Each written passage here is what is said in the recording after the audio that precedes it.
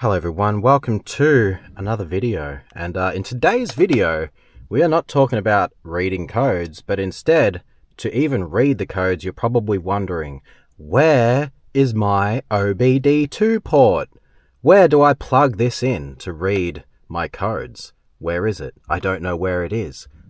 On a Honda 2000 ES1 Civic, and this is the 7th gen model. Okay guys, so I'm going to take you on a tour, on a trip, guys, a long trip.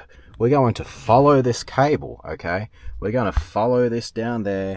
We're going to follow that, okay guys? We're following the cable, and just up underneath here, okay, there is your plug, guys. Now I hope you can see that, but there's your plug, okay?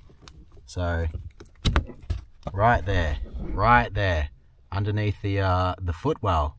I hope that's clear. I hope you can see that, but you plug that right up here, right there, okay, right there.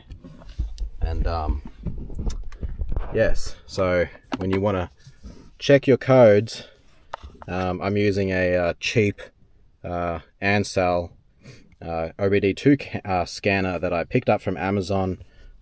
If I can find it, I'll leave the link in the description. It's good for picking up basic codes, but most of all, this here will allow you to clear those codes.